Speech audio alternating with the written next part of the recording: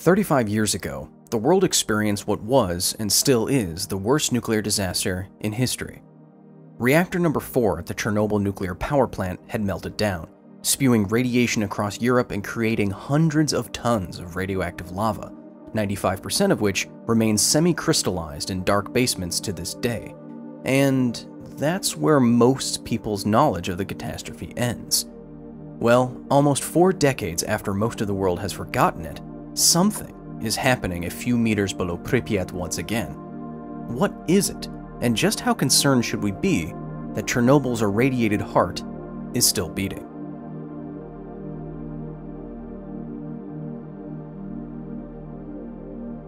The scope and scale of the disaster that was Chernobyl was something the world had never seen, as was the cleanup. Over 206 days, 90,000 people flooded the dangerous site to clean, catalog, and construct. The first responders were the first victims of fatal radiation doses. After those first bodies failed and robots malfunctioned, Soviet soldiers known as liquidators were brought in. These young men actually considered braving the invisible dangers because the Soviet Union had told them they could either serve 2 years in the concurrent Afghan war or 2 minutes shoveling debris off of the reactor roof. Most of these liquidators are now either sick or dead. The initial cleanup at Chernobyl was a monumental and costly effort that ended with the sarcophagus, a hastily made coffin of concrete and steel meant to keep radiation in and everything else out.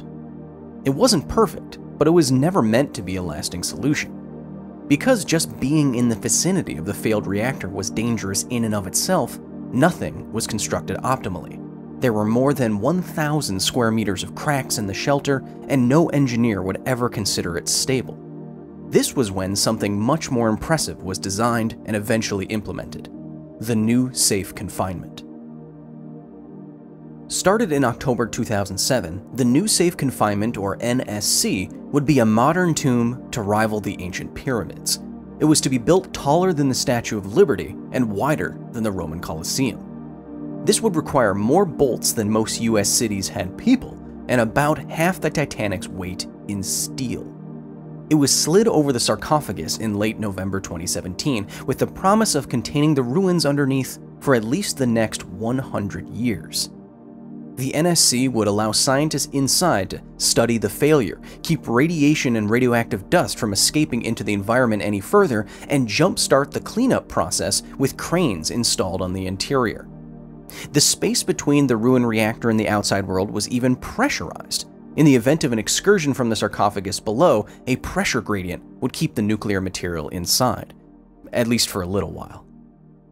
Of course, there were 30 years between when the sarcophagus was constructed and when the NSC entombed it. During that time, nature wasn't following the suggestions of scientists. No, every time it rained, water would enter the leaky coffin and soak literally hundreds of thousands of kilograms of nuclear fuel and fuel-containing materials. This was a problem because water interacts with nuclear material in a very specific way. In pretty much every nuclear reactor you've ever heard of, water is critical. Inside of a nuclear reactor, it serves 3 functions. The first is to cool down fuel. The second is to get turned into steam by that fuel to turn turbines and generate electricity. And the third, germane to this analysis, is to act as a moderator of nuclear reactions. This last function is at the heart of what's happening at Chernobyl right now. Neutrons flying out from radioactive materials don't just smack into other atoms and instantly cause a chain reaction. It turns out that only certain kinds of neutrons do that, the slow kind. Neutrons come screaming out of unstable nuclei at 45 million miles per hour, way too fast for other atoms to grab onto them and continue on the chain reaction. Neutrons at 1/10,000th of that velocity are much better at that, and you can slow neutrons down this much by making them bump into a bunch of stuff. If you've ever played billiards, you've seen something pretty close to what's called an elastic collision, a perfect transfer of momentum. You may have even seen one ball slow down almost completely after a good smack. Looking at the math makes this easy to understand. If momentum is always conserved, then if both balls are the same mass, as you see here, then the only physical option is for one ball to slow down considerably or even completely. An effective way to slow down neutrons inside of a nuclear reactor, therefore, would be for those neutrons to hit as many similar mass particles in elastic collisions as possible and slow way down. This is exactly why you see water in a reactor. The hydrogen in water has mass just like a neutron. And being a similar mass, hydrogen slows neutrons way down after colliding to the point of much more likely chain reactions and the successful operation of a nuclear reactor. This is the reason why water is a great moderator of nuclear reactions, and all of this brings us back to an inaccessible basement below Chernobyl reactor number 4. Along with the cranes, sprinklers, and entry points, the new Safe Confinement was outfitted with radiation detectors, and they've been blinking above the ruins of reactor number 4 for 35 years. Some spots are more hot than others, but scientists expected this to be the case. The rapidly constructed sarcophagus was leaky, and most of the uranium fuel at Chernobyl was still slumbering. This meant that any seasonal or heavy rain let water in, submerging the fuel in pitch-black basements and moderating neutron emission. This had the effect of reigniting smoldering embers of the worst nuclear disaster in history. Like lightning, neutron spikes in the radiation detectors would come and go with the rain. But this never seemed to worry the scientists of the Institute for Safety Problems of Nuclear Power Plants, the only scientific institution that has been studying the state of the sarcophagus since the accident.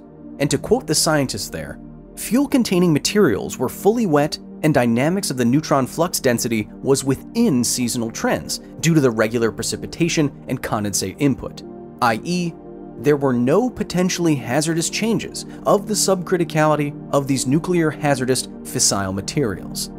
End quote. And it was this institution, the ISP-NPP, that has now pushed back against the flurry of breathless headlines implying some kind of imminent disaster at Chernobyl. Yes, something is indeed happening.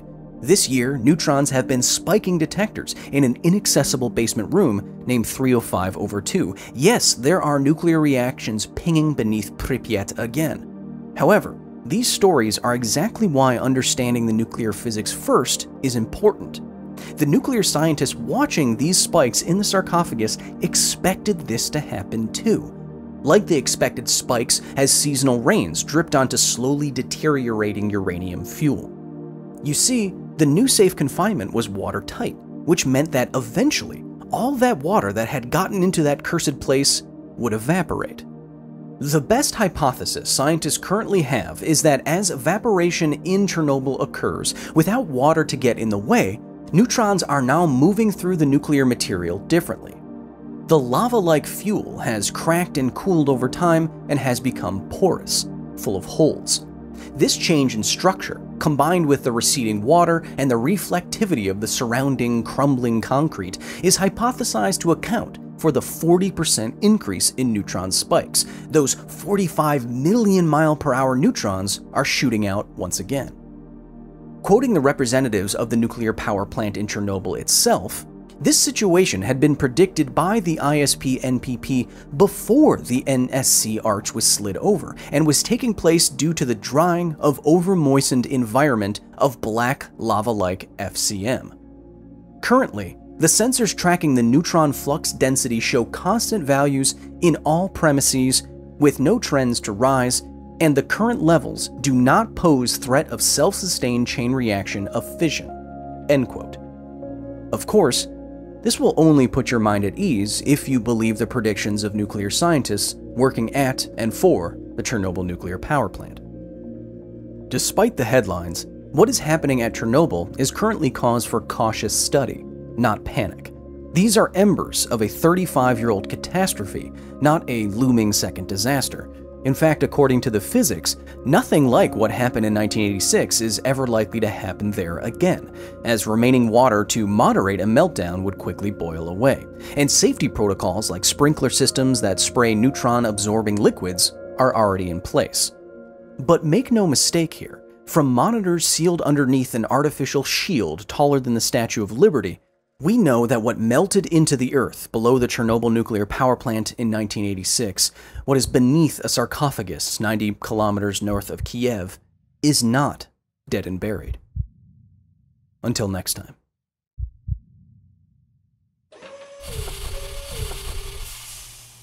Thank you so much to the very nerdy staff here at the facility for their direct and substantial support in the creation of this here video. Today especially, I'd like to recognize Research Assistant Applejuice and visiting scholar Seraph the Angel. If you'd like to join the facility, no, I don't look like a cult leader, and you want to drape on a silky white lab coat, get behind the scenes photos every week, get members only live streams with me, not like that, see videos early, you can go to patreon.com/Kyle Hill and join the facility today. And hey, if you support us just enough, you get your name on Aria here each and every week. And as you can see, there's literally hundreds and hundreds of you, so I have no idea how I'm gonna pass the time. Interesting update.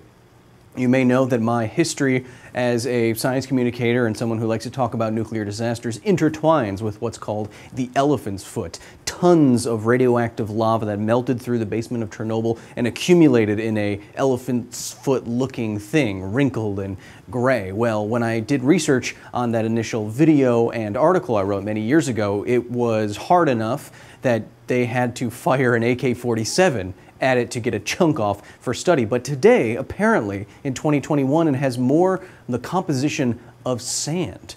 So this uranium fuel and these fuel-containing materials in Chernobyl are ever-changing and ever-deteriorating as these fuels go through their half-life. Something's always going to be happening at Chernobyl.